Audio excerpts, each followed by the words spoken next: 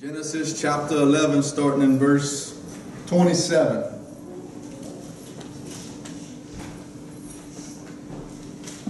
Everybody found that?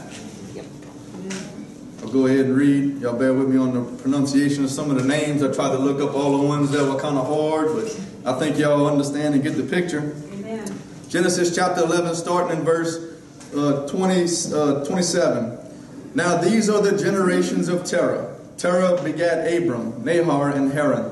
And Haran begat Lot. And Haran died before his father Terah in the land of his nativity, in Ur of the Chaldees. And Abram and Nahor took them wives. The name of Abram's wife was Sarai, and the name of Nahor's wife Milcah, and the daughter of Haran, the father of Milcah, and the father of Iscah. But Sarai was barren, she had no child. And Terah took Abram his son, and Lot the son of Haran, his son's son, and Sarai his daughter-in-law, his son Abram's wife, and they went forth with them from Ur of the Chaldees to go into the land of Canaan, and they came unto Haran and dwelt there. And the days of Terah were 205 years, and Terah died in Haran. Going on to chapter 12, verse 1. Now the Lord had said unto Abram, Get thee out of thy country, and from thy kindred, and from thy father's house, unto a land I will show thee, and I will make of thee a great nation. And I will bless thee, and make thy name great, and thou shalt be a blessing. And I will bless them that bless thee, and curse him that curseth thee, and in thee shall all families of the earth be blessed. So Abram departed as the Lord had spoken unto him, and Lot went with him. And Abram was 75 years old when he departed out of Haran. And Abram took Sarai his wife, and Lot his brother's son, and all their substance that they had gathered, and the souls that they had gotten in Haran, and they went forth to go into the land of Canaan, and into the land of Canaan they came. And Abram passed through the land unto the place of Sichem, unto the plain of Moreh, and the Canaanite was then in the land. And the Lord appeared unto Abram, and said, Unto thy seed will I give this land, and there builded he an altar unto the Lord, who appeared unto him. So tonight we're going to be talking about Abraham. We got to lay some foundation work to get to where we're going, so we need y'all to stay with me. The title of this message is Home Away from Home. Home Away from Home. In chapter 17, I'm going to go ahead and deal with it now, even though it's 5 chapters later. Abram's name changed from Exalted High Father to Abraham, Father of a Multitude. The reason I go ahead and bring that out, even though it's 5 chapters later, is so that I can call Abram Abraham for the entirety of the message. Is that all right with y'all? All right, so Abraham was born and lived in Mesopotamia, more specifically in southern Babylon in Ur of the Chaldeans. So Ur is the city and the Chaldeans are the people. They were a polytheistic people, meaning that they worshipped many gods. Abraham's father Terah was actually a maker of idols. Now I want to bring out a point here. Don't tell me that God can't use you because your mom or your dad or your grandma or your grandpa or your family member did something a long time ago. Here we see Abraham's father being a maker of idols and worshiping many gods, and still God called on Abraham and used Abraham in a great way. Amen? God doesn't call the qualified, he qualifies the called. He doesn't call the equipped, he equips the called. Moses killed a man. He was of a slow tongue, and God called on him and used him.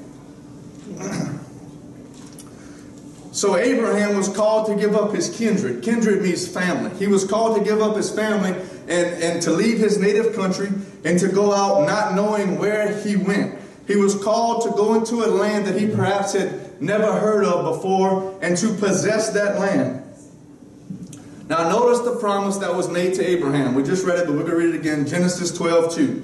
And I will make of thee a great nation, and I will bless thee, and make thy name great, and thou shalt be a blessing. And I will bless them that bless thee, and curse him that curseth thee. And in thee shall all families of the earth be blessed. So God told Abraham to leave his family behind. But what did Abraham do? He brought Terah, his father, and also Lot with him. You see, everything God told Abraham to leave behind, he brought with him. They didn't even make it to Canaan. They actually stopped halfway between Mesopotamia and Israel in a place called Haran. In life, many times God calls and we only halfway obey what he said. Can we say halfway faith, halfway commitment? We could even say that many people, maybe even some of us here, are Haran Christians. God called us God told us what to do and how to do it, and we know that He has our best interests in mind, but yet we still only half obey the call. So what was it that got Abraham to leave Haran? His father died. It was affliction. It was pain. It was suffering that finally drove Abraham out of Haran. You see, many of us bring afflictions on ourselves because we are not out and out for the Lord. We are not sold out for God. God had plans He wanted to work out through Abraham, and He could not work them out as long as Abraham was in Haran. God has plans He wants to work out for you, but we haven't completely submitted our life to His will, so we find ourselves going through trials and tribulations so that we will come to the end of ourselves and finally completely submit to the will of God. Man's strength has to be broken before he can be used. Man's strength has to be broken before the man or the woman is useful to God. So guys, nothing significant happened in Haran. They were wasted years, and God went silent on Abraham.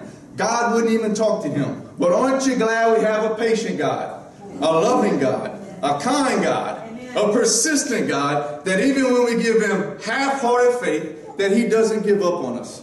We need to get out of the driver's seat and let Jesus take the wheel. Jesus shouldn't be in the passenger seat. We should be in the passenger seat. Jesus should be the one driving. So Abraham finally left Haran when he was 75 years old.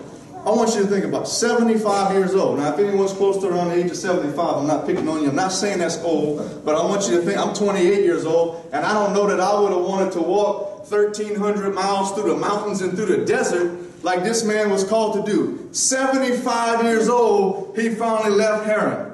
When he got to the promised land, he found it inhabited by great and warlike nations. So here he is, 1,300 miles from his home. Not only was his faith being tested, but he found other strong and hostile nations there. And he had not been there long before a famine hit the land. So what does Abraham do? He wanders down into Egypt, and he gets himself into trouble. Egypt represents the world. A little famine or a time of struggle hits our life, and we start questioning God and asking Him why He has brought us here. Fear and doubt begin to creep into our minds. Well, God, haven't I done everything You've asked? Haven't I obeyed You? Instead of putting our faith in the finished work of Jesus Christ and what He did on the cross, we begin to look elsewhere for comfort. We end up finding ourselves out in the world.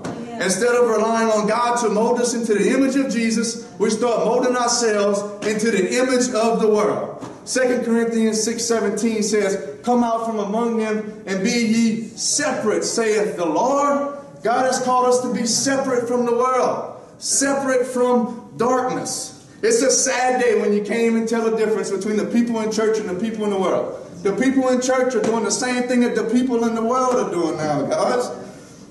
You see, the very famine God sent to mold you and save you from yourself has now become an avenue for the enemy to walk into your life and destroy you, all because you didn't trust God and you went your own way. Instead of waiting on God, we look to alcohol for comfort, or drugs, or tobacco. We begin sinning and going back to our old ways. God's unrepentant sin begins to harden and callous the heart to the things of God. I know you know what a callous is. It's a man or a woman who works hard, maybe uses a shovel a lot. You know that their hands become callous. Or maybe you play guitar and your fingertips become callous. That's what our heart does whenever we continue to embrace that sin and to walk in that sin and not repent of that sin. Our heart becomes callous to the things of God, and it can become very hard for us to hear whenever God is speaking to us, guys. John 10:10 says, "The thief comes to steal and to kill and to destroy, but Jesus came so that we may have life, so that we may have it more abundantly." We got an enemy that's seeking to destroy us, that's seeking to destroy your soul. He wants to bring as many people down to hell as possible. But thank the Lord for Jesus. Amen. So Abraham had been in the promised land without the promised heir. God has promised that He would bless all the nations of the earth through him, and yet He did not give him a son. God said, "Abraham, I'm about to save humanity. I'm going to give you a son, and he's going to be the heir, and by your seed all humanity will be saved. There's a son coming from you, and from your son is coming the Son of Almighty God, and He's going to save humanity." So another 10 years go by and the promised heir still hasn't been born. The promise of God still hasn't come to fruition in Abraham's life. So he gets to talking with Sarah one day. She says, I'm old, I can't have a son. And she says, well, surely God meant for you to have a son with my Egyptian slave girl Hagar. So Abraham has a child with her, and out of that comes a son by the name of Ishmael. Ishmael, who is the father of the Islamic nations of the world. If you want to read about Islam, then read about what God prophesies over Ishmael in Genesis 16:12. It says, he will be a wild man. His hand will be against every man, and every man's hand against him. Does that sound like the Islamic nations of the world? Yes, it does. So at 86 years old, this is what you got. Abraham is living in Canaan. Now he's got a son born of the flesh. Nothing that originated from Abraham himself could ever serve God's purpose. We can't go our own way in life and carry out our own will and expect God to bless it. If it did not come from God, it cannot be blessed by God. Yeah. God don't bless no mess. And that's all we do. We make a mess of things. Right. Without the Lord, look what Abraham and Sarah did. They took things upon themselves. And they said, oh, well, God needs some help. We're tired of waiting. They tried to bring it about themselves. Made a mess of things. Don't come to God with your religious disciplines, your laws, your own works to produce a self-righteousness. Remember, righteousness needs to be in right standings with God. God already provided a way of righteousness that doesn't need to be added to. That way is Jesus. John 14:6. Jesus is the way and the truth and the life. No man cometh unto the Father but by him. But guys, another 13 years go by. Abraham is now 99 years old. In Romans 4:19 and 20. I'm trying to go slow when I say the scripture. Romans 4:19 and 20, if you want to flip there.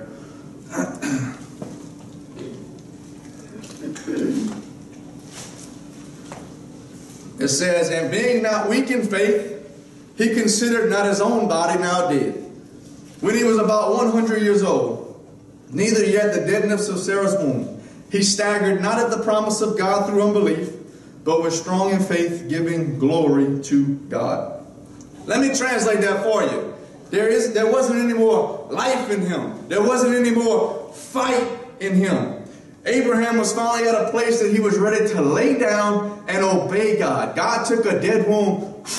He blew the dust off that dead womb and he brought forth life from it. Matthew 22:32 says, God is the God not of the dead, but of the living. In Genesis chapter 2 verse 7 it says that God formed man from the dust of the earth.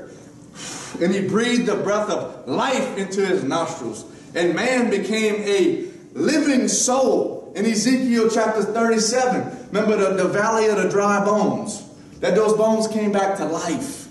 We serve the living God. Yeah. Guys, the promised heir came forth, Isaac meaning laughter. It was a miracle that Sarah being 90 years old and Abraham 100 could bring forth a son. This goes to show you the power of God, and that what he said he would do, he will do. If he has made you a promise, it will come to pass. Not in your timing, but in his timing. So don't lose faith. Be patient.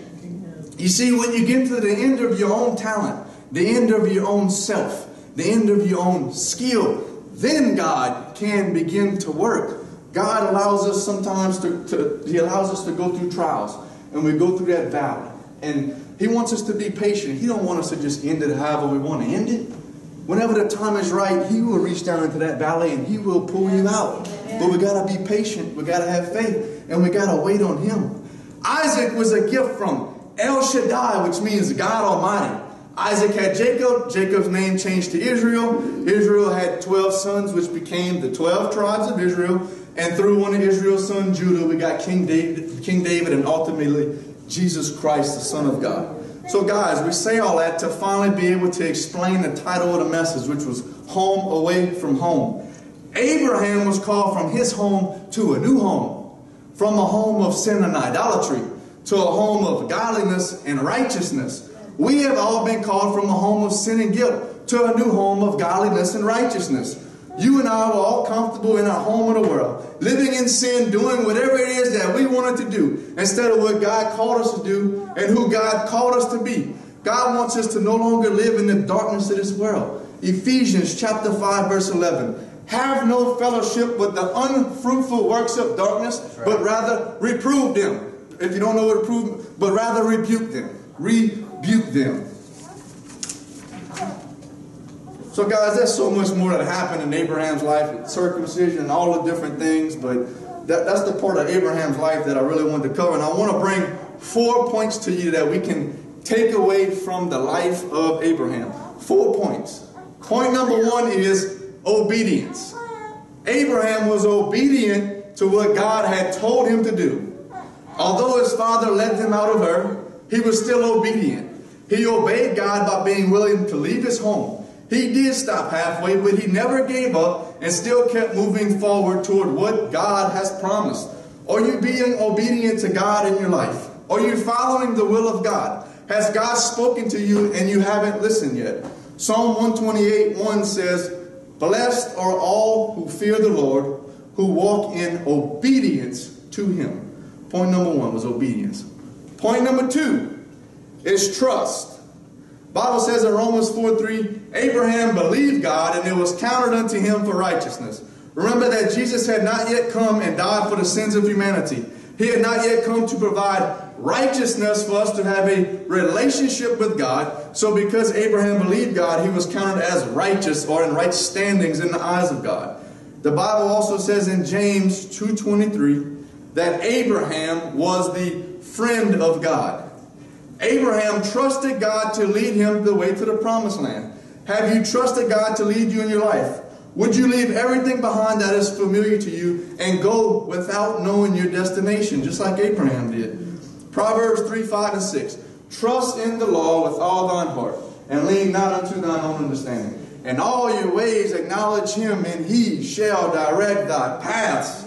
Amen. Point number 3, faith. Point number 3 is faith. Abraham had faith that God would do what he said he would do. Even when he grew to 100 years old, he never lost faith in what God had told him, that a promised heir, a child, was coming. Maybe you have been waiting for God to do something in your life and it just hasn't come to pass yet. Philippians 3:14 says, I press toward the mark for the prize of the high calling of God in Christ Jesus. I press toward the mark. We got to press on no matter what, guys. Yeah. Romans chapter 5, verse 3 and 4. You can turn over to it if you want, if you are still in Romans or not. Romans chapter 5, verses 3 and 4. But we glory in tribulations also, knowing that tribulation worketh patience, and patience experience, and experience hope. You see, that thing you're dealing with is working some patience into you. Patience gives us experience. When I go through something or I'm waiting on God to bring something to fruition in my life, I can remember back to the last time I was pressed by life and know that God brought me through that time. So because of my experience, I know that God will see me through this time. I just have to be patient and wait on him. Point number 4, surrender. Point number 4 is surrender. Abraham finally surrendered to God. He finally quit fighting against God and he submitted to his will. Many of us need to surrender our life to Jesus. Get rid of a half-hearted faith and purify a wholehearted faith. We don't need more faith. We need pure faith. Galatians chapter 2, verse 20. I love this scripture. Paul says, I am crucified with Christ.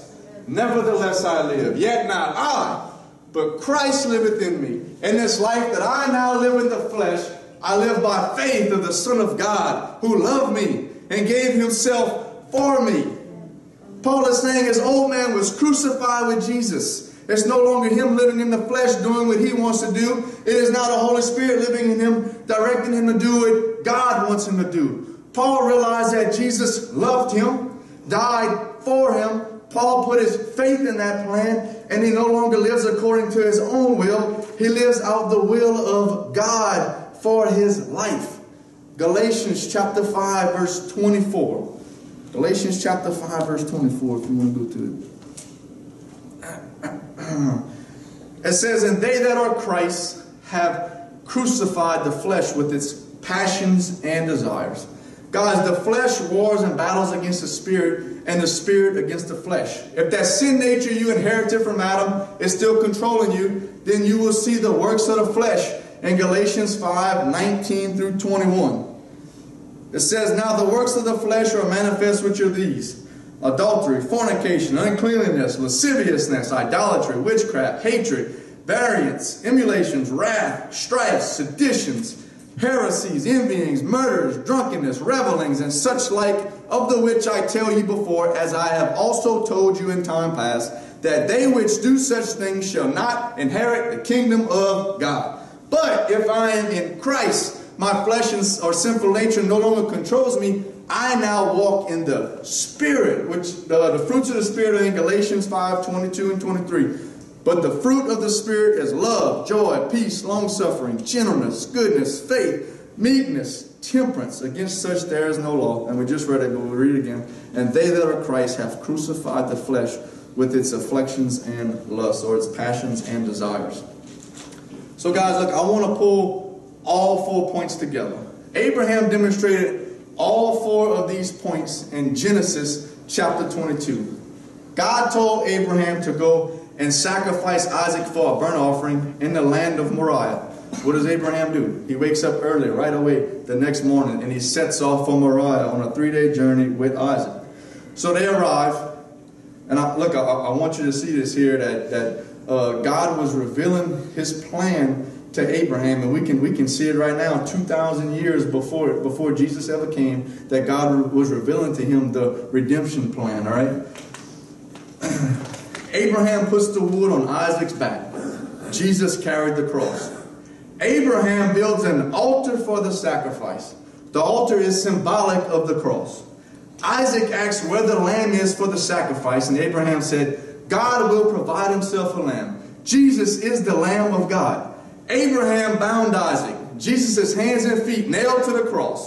So Abraham took the knife, he raised his hand to slay his son. And the angel of the Lord called out from heaven. He said, Abraham, Abraham. And he said, here am I. Angel of the Lord said, lay not thine hand upon the lad, neither do thou anything unto him. For now I know that thou fearest God, seeing thou hast not withheld thy son, thine only son, from me. Abraham lifted up his eyes, and a ram was caught in the thicket. So Abraham took that ram, he offered him as a burnt offering, and he called that place, anyone know? Called it Jehovah Jireh. I can see Abraham up there. Isaac's probably still bound up like this, and Abraham's probably walking all over that mountain. Jehovah Jireh. God is Jehovah Jireh. Jehovah Jireh, the Lord my provider. Anytime I think about Jehovah Jireh, the Lord my provider, I always think of like material things, even essentials like food and water. He is my provider in those things. But what Abraham is saying is he's my Jehovah Jireh, that he provided a sacrifice. And he's my Jehovah Jireh because God provided a sacrifice for me. He provided a sacrifice for you, a sinless son, Jesus, to come and die on Calvary's cross and shed his innocent blood. He is our Jehovah Jireh. Guys, God revealed to us the plan of redemption 2,000 years before Jesus ever came. All 4 points. Abraham obeyed God immediately. He trusted God's plan. He by faith offered his only son, and he surrendered to God's will. Those 4 points in our life, when we are obedient to God, trusting that God's plan is best. We show these by placing our faith in Jesus Christ's death and resurrection, which surrenders our will to God's will. Guys, God wants us to accept the sinless sacrifice that he provided us. We need to put our faith in Jesus and what he did on the cross of Calvary. When we put our faith in that plan, an exchange takes place. We get Jesus' righteousness. He takes our guilt. The Holy Spirit comes to live on the inside of us after that. And if we would allow him to have his will and way in our life, that he would begin to circumcise our heart. Circumcise means he would begin to cut away those things from our inner man that do not need to be there. But guys, we have to give him free will and reign in our life. He will mold us into the image of Jesus Christ if we would allow him to. The Bible says that God is the potter and we are the clay. Does anyone have any pottery experience? Anybody? I know I don't, but I looked up a video a few weeks ago just to have an idea of it. But what that potter does is he sits down, he got that wheel spinning, and he grabs a handful of that clay and he throws it on that wheel. It's without shape, it's without form. But what does he do? He starts to work it. He starts to make it into something. He starts to make it into a cup or a bowl or a pot, whatever it is. Then what? He starts to smooth it out. That's what God is doing with us. In the situations that God alters for us, that you're starting to look a little bit more like Jesus. God is the potter and we are the clay. So you would think people knowing about hell will be running to God, crying out to him saying, "Save me, oh God, save me." Many people don't even know about hell because they've never read a Bible in their life. They think, oh, I'm a good person and God is a loving God, so God wouldn't send me here. Anyone ever heard of that before? Yeah. I know I have heard it. I tried to share Jesus with people like, oh, God ain't going to send me to hell.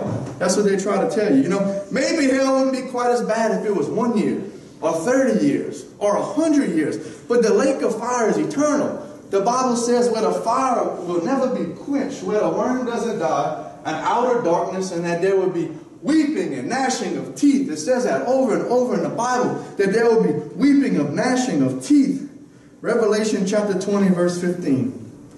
It says, and whosoever was not found written in the book of life was cast into the lake of fire. Guys, after all of that, still the worst part is eternal separation from God. Right. No more chances. It's inescapable. I'm not trying to scare anyone into the word tonight, but it's in the Bible.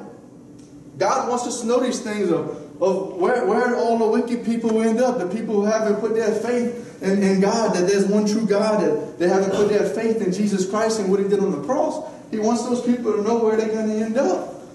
In Luke chapter 16, I don't know if you remember this story.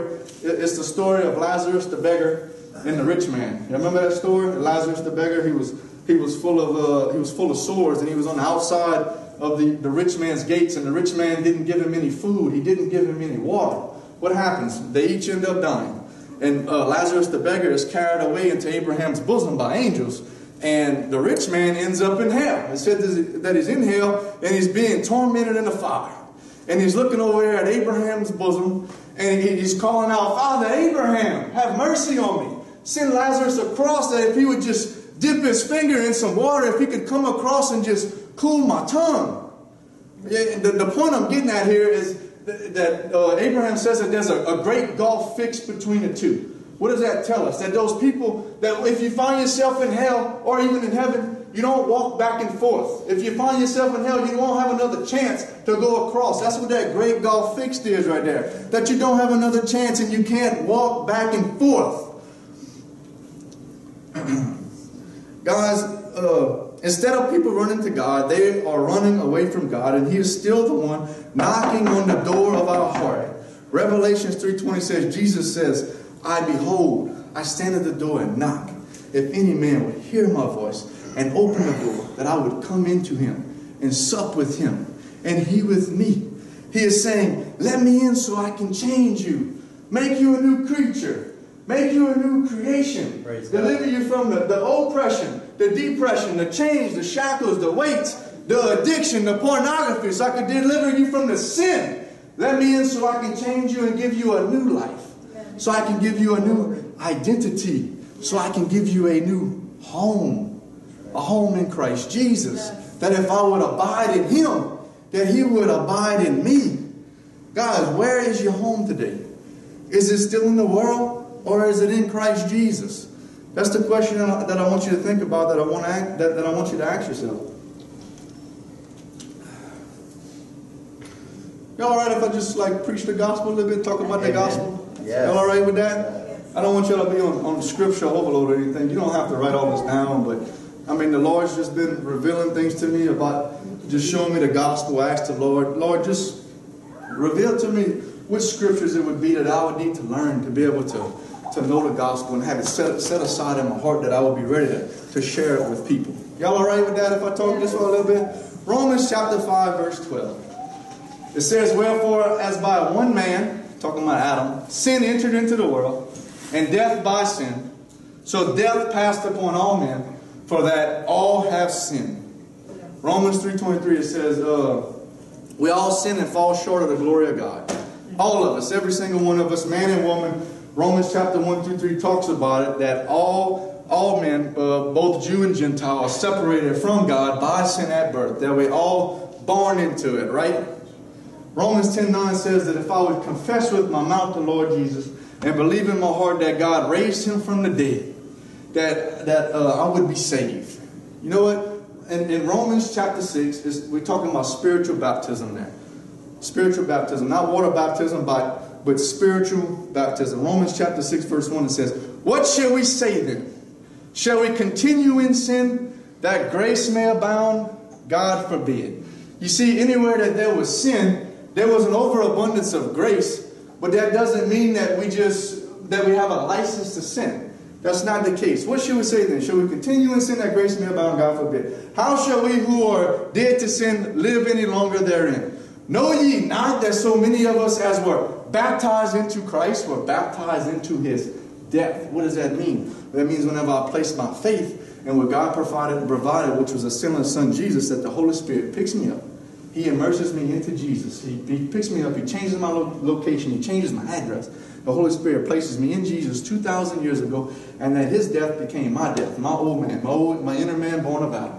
That his death became my death, and that his burial became my burial. You too. And that his resurrection to newness of life became our resurrection to newness of life. 2 Corinthians 5:17 says, therefore, if any man be in Christ, he is a new creature. A new creature. A new creature.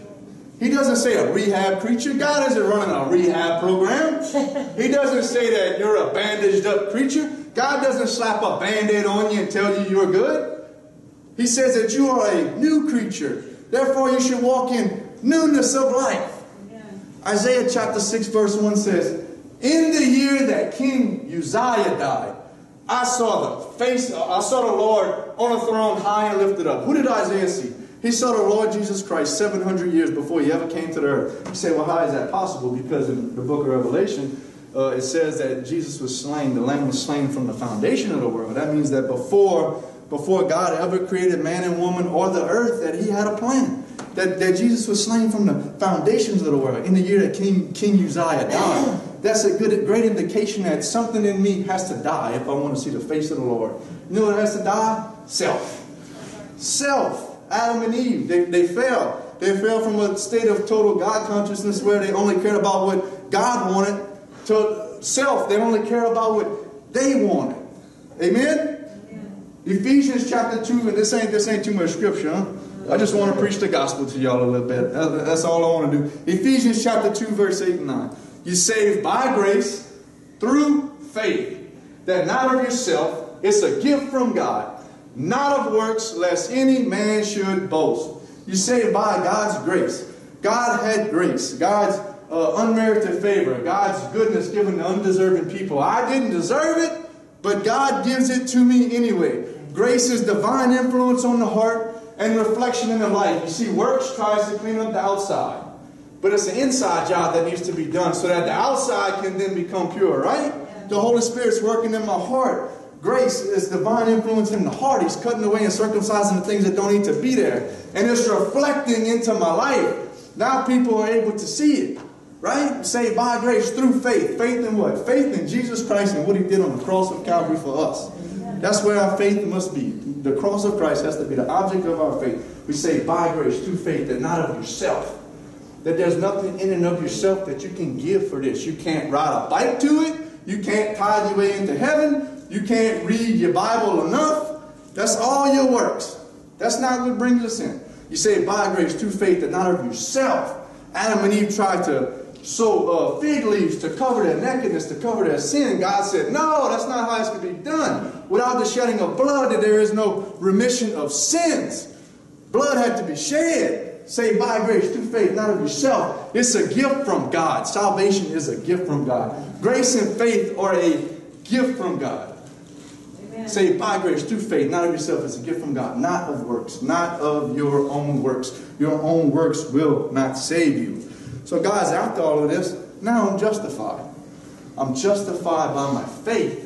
I have peace with God. It's Romans 5:1. And I have access by faith into this grace wherein that I stand. This is how God did it with Abraham, that he was justified by what he believed, that he was justified by his faith. He wasn't justified by his works. If he did it like that 4,000 years ago with Abraham, then what makes you think that he would start doing it a different way now? All of this stuff in the church now about works. You got to do this more. You got to read your Bible more. Now let me tell you, there's nothing wrong with that. I'm not demeaning works. We're going to want to do more works once the Holy Spirit lives in us and is controlling us. We will want to do more works, and we will have new desires to read our Bible and to study more and to pray, but we can't put our faith in those things. That is what God provided, that Jesus already did it for us. Amen? Amen. Justified by faith, I have peace with God. I have a relationship with God now. That I am now clothed with the righteousness of Jesus. Galatians 3:27 says, therefore, if any man, if you're baptized into Christ, that you have put on Christ. God now sees me clothed with the righteousness of Jesus. He no longer sees my unrighteousness, but he sees Jesus' righteousness in me. We are justified by our faith. We have peace with God, and we have access. We have access that you can walk right into the throne room of the King of Kings and Lord of Lords. That you have access now because of my faith in what Jesus did, that I am now justified. Justified. Romans chapter 4 and 5. Paul talks about being justified. That you've been declared legally innocent of all charges that were against you. That's what justification is. You like that's God sitting up there. You're no longer living under condemnation. But God is up there. He's the one in the courtroom. He slams that gavel down and he says, you are justified by your faith. That everything that was against you, that you are forgiven. You're justified by your faith. You have peace with God. And you have access by faith to the grace of God. God's grace is able to flow through me now, or to me now, because the Holy Spirit lives in me. The Holy Spirit is the dispenser of grace. That you have access. I feel like, a lot of times we're going through the work week, and I'm going to use a physical person who has a hurt back to illustrate this to you, but I'm really talking about it in the spirit. I feel like we're going through the work week and we're walking like this. We're limping, barely getting by. No, it says you have access by faith into this grace wherein we stand. Yeah. That you can stand up. You can stand up, that you don't have to, that you're not barely making it by like this during the week. You got access by faith because you're justified. You have access by faith into this grace wherein we stand. Amen. That you can stand up. Hallelujah. Yes. Guys, let me tell y'all something. To bring it kind of back around to the message, I was in Haran once. We all come to Haran at some point in our life. We got delivered out from the world. We got delivered out like Abraham from Ur to Chaldeans. We all pass through Haran. The main thing is that we don't stop there. There comes a point in time where God has delivered you, and you're going to end up being halfway. But we don't want to stop there and build our house there or pitch our tent there. That he wants us to keep on going. Don't stay in Haran. Don't stay in Haran and waste time like Abraham did. I was there at one time in my life, guys. I was working offshore. I was working 14 and 14, and the Lord had began dealing with some things, and I hated going from home during that time, working that 14 and 14 schedule. It really wasn't my thing, but at the same time, the Lord was dealing with my heart on some things and dealing with me, and he wanted me to get a lot of things out of my life that didn't need to be there, cursing and drinking and all these different things. And I found myself in a very bad depression. I was very depressed at the time. But you know what I was doing? I was living with one foot in church and one foot in the world. Anybody ever did that? Yeah. I think we've all been there at some point in our life. We definitely don't need to stay there. But guys, Revelation chapter 3, Jesus is talking to the church of Laodicea. And he says, he's talking to the lukewarm church. He said, I could wish you was cold or hot, but you're neither cold nor hot, so I will spew you out of my mouth. Or he's saying, I will vomit you out of my mouth. Guys, that's what we're doing when we live in one foot in church and one foot in the world. We're being lukewarm. He said, I could wish you was cold or hot. You see, if you're cold, God can send someone to share the gospel with you and pull you up out of that and get you hot, get you living for him. If you're hot, you're already living for God. But if you're lukewarm, it means you didn't really accept the gospel, but you didn't really reject it. You're better off being cold. He said, I could wish you was cold or hot, but you're neither cold nor hot, so I will vomit you out of my mouth. I will spew you out of my mouth. Matthew 7:13 and 14 says, enter in at the straight gate. For wide is the gate and broad is the way that leads to destruction, and there are many that go in by it. But straight is the gate and narrow is the way that leads to life, and there are few there be that find it. Look, that path that we're supposed to be on is narrow. It's very narrow. But what do we do a lot of times during the week? We're over here gossiping. We're walking down the path, and then we're over here on Thursday gossiping about people. And then we get back on the path for a little bit, but then we get back off the path over here. We're drinking on Friday night at the bar or whatever. That's not what the Lord has for you. He says, enter in at the straight gate. That the way is narrow. That it is narrow. 1 Peter 3:15 it says, but sanctify the Lord God in your heart, and be ready always to give an answer to every man of the hope that is in you with meekness and fear. Sanctify means to set apart. Set apart the Lord God in your heart, and always be ready to share Jesus with people, guys. Whenever I was going through that depression offshore, we had a meeting one night on a Saturday night, and what we had to do was we had to write down on a piece of paper our name. Probably 50 guys in the room. Write our name on a piece of paper, and you'd pass that piece of paper around, and everybody would write like a good trait about you or a good characteristic. So I got my paper back, and I looked at it. I realized it didn't have anything about sharing my faith. Didn't have anything about reading my Bible. I realized in that moment, man, I don't share my faith with people enough. I had told people about Jesus before, but it's hard to tell people when you're living with one foot in church and one foot in the world, you know. So I felt the Lord in that meeting that I felt like He was leading me to say something, but I didn't know what it was that He wanted me to say. And I don't know if you can believe it or not, but I hate talking in front of people. I still don't like it, but the Lord's drawing me out, and He's giving me what I need to be able to do it. But I don't like talking in front of people at the time, for sure. So I'm sitting there fighting against whatever it is that the Lord wants me to say. And all of a sudden I heard like these 3 or 4 demons laughing at me. I could hear them. The most evil laugh I ever heard in my life. I could hear them laughing at me. They were laughing at me because I was fighting against what God wanted me to say. But they was laughing at me. Ooh. That ain't no good. We have to just keep on going. Boy, that was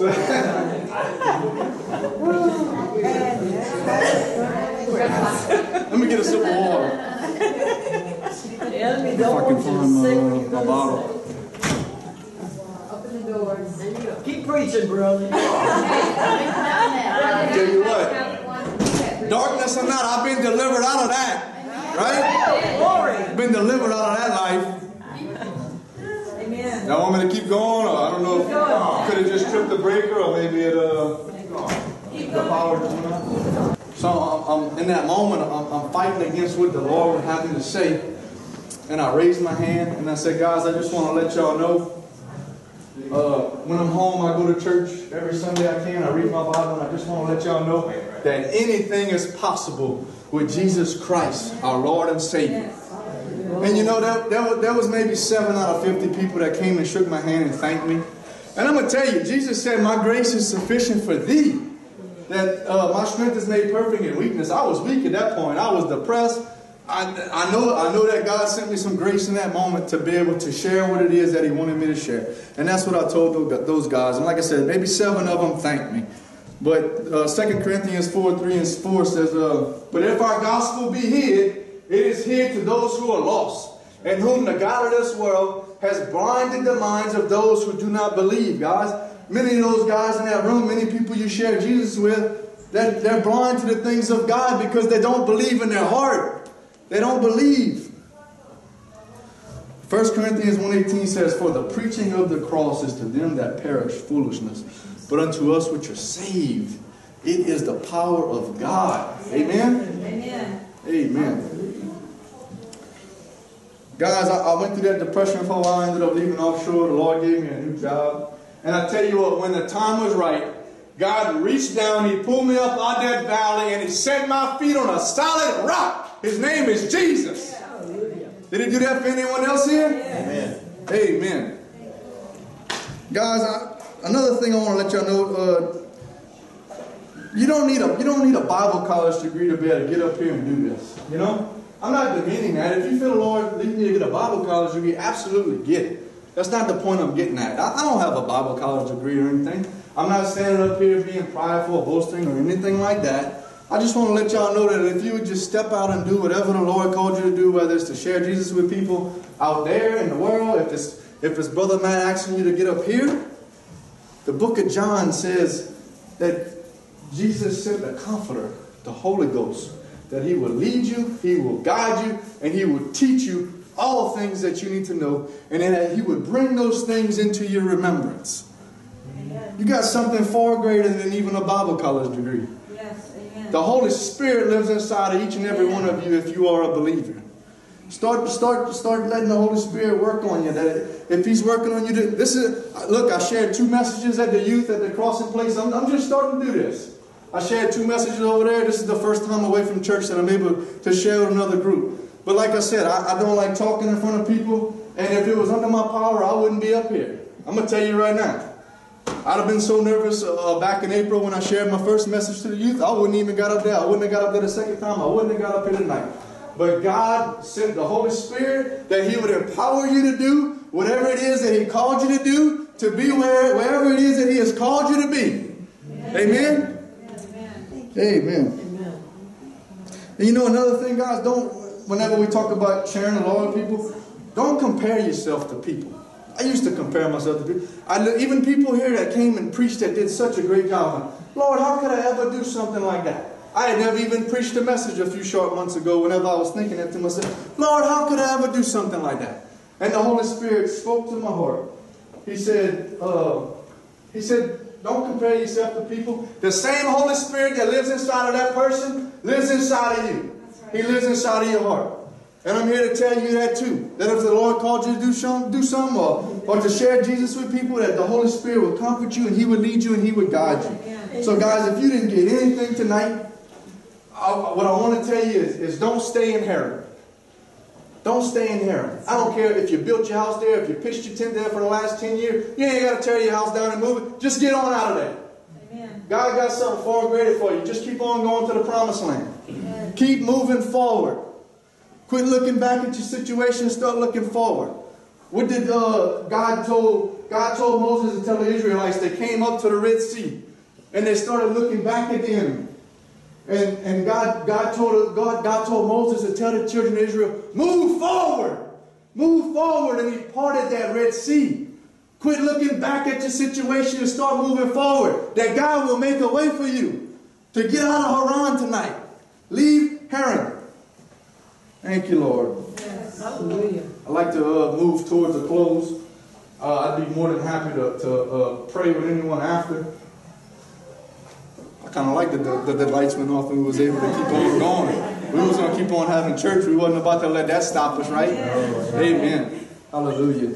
Let's go ahead. We'll move towards a close and we'll close in prayer. And like I said.